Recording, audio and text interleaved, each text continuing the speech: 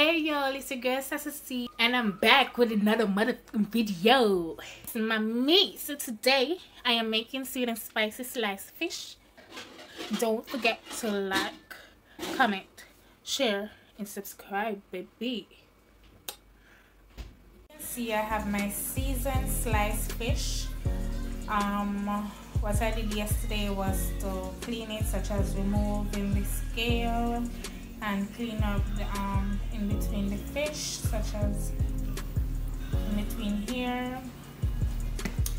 I washed it with some vinegar and water to remove some of the rawness.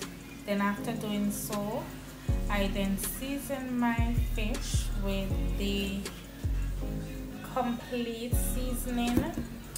I also use the island spice, herbs and spices for fish. I also use black pepper. I add some pimento seed, and I also use salt. Right? So after adding my powdered seasoning, I then cut up my onions, my sweet pepper.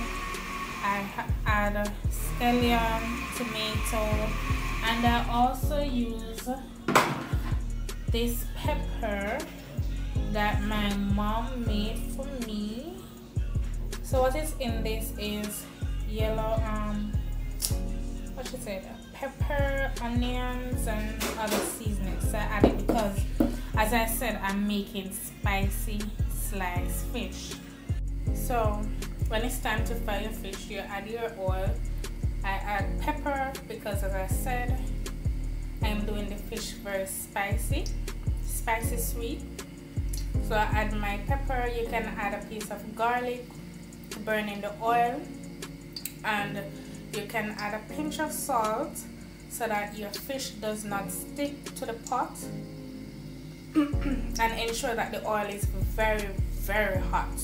Right? Because if it is not hot, it will stick, and if your fish is too wet, it will stick.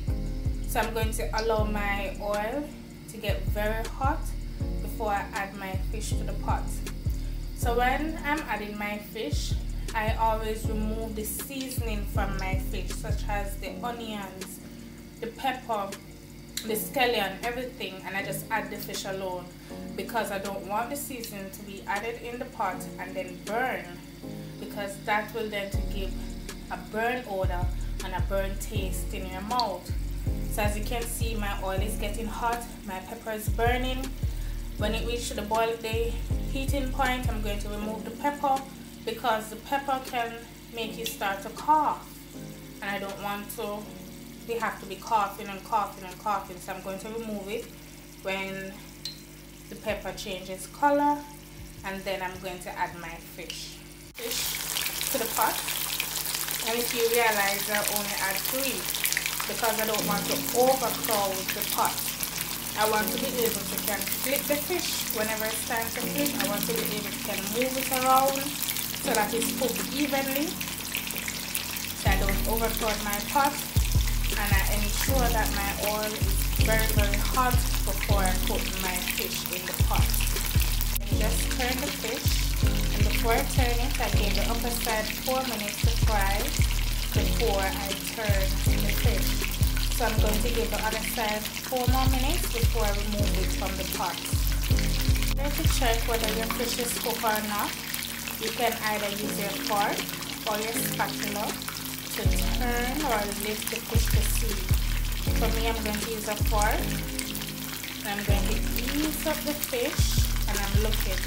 So it's almost there, it's not quite there yet. So I'm going to give it 2 more minutes.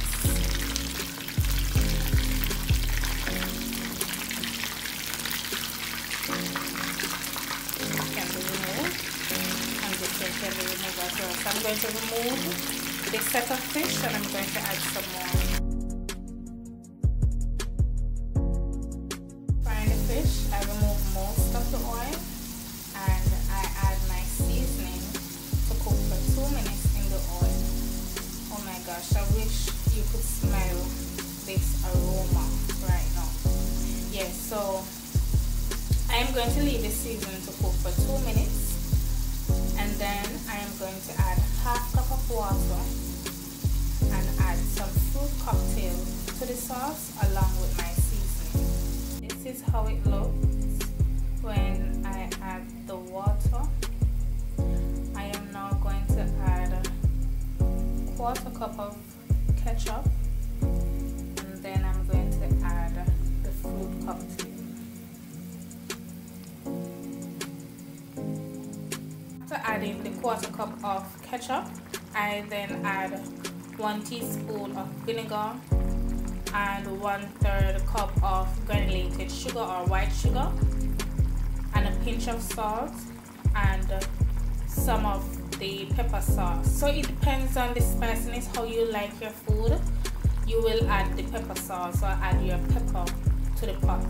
Be careful, right? Because I don't want you to cook it and then cannot eat. So I then stir, and I'm allowing the sauce to cook for 3 to 4 minutes. Then I'm going to add the fish and turn off the pot. There you go, my spicy sliced fish.